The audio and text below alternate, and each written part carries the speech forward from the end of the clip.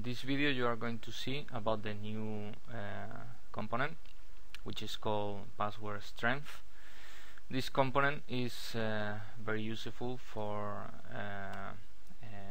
registration forms because allows you to provide the user with an easy way to see if the password is providing is strong enough or not.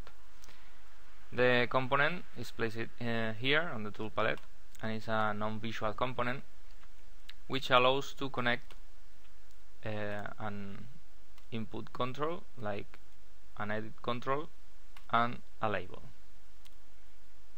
In your application you usually have to set the isPassword property to true, but for this sample we are not going to set it, so you will see the password we are typing to see how this component works. This component allows you to connect an input password, in this case the edit one, with a message label, in this case label 1. If we run this as is, you will see how it works.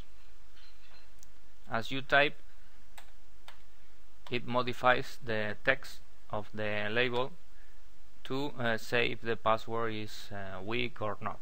In this case this password is too weak. If we add keys and symbols, letters and symbols, and also uppercase, then this is a very strong password. This is the common procedure of this component. So if we type for example this one, this is a normal strength password, and if we add some kind of symbol and uppercase, then it becomes a very strong one. There are several options for customize this component. In this case there are 5 properties to allow you set which colors are going to be used for each level of the password of the label string. We are going to modify this.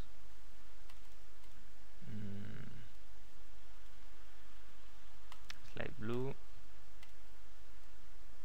then green,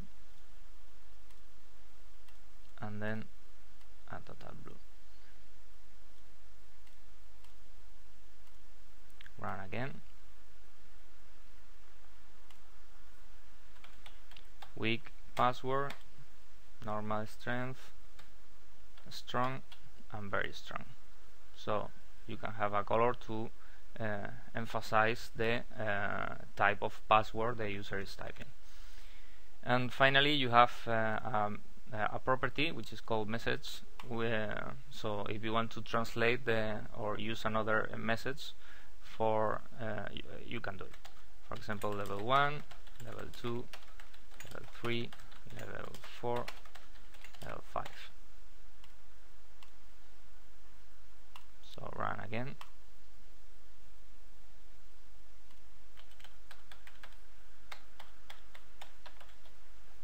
Okay, so the typical use, you will see set isPassword to true, and you have a fully working